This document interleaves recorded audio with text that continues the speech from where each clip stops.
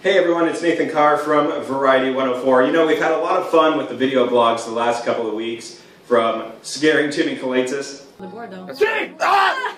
to having snow dumped on me live in the studio. Very cold, but also very fun.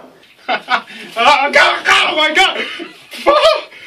I do that for the laughs, the chuckles, and to make you smile. But today, we're talking about something that's no laughing matter. We're talking about bullying. That's why I'm coming to you live from my office here at work, where we're trying to quarterback this amazing day for the Boys and Girls Club of Cornwall and SD&G. It's Pink Shirt Day. It is happening on February 26th. Now, bullying, it exists pretty much everywhere. At home, in the schools, workplaces, even online. And you know what? It knows no limits with age because everybody can be bullied.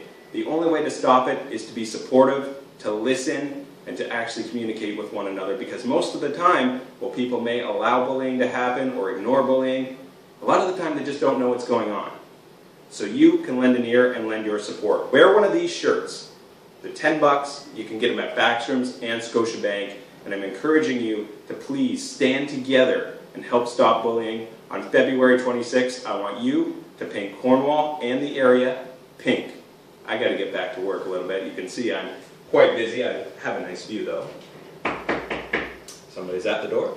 Nate, you're in my office again. As you can see, my lovely wife on the picture frame over there. I think it's time for you to get back to work in your own place.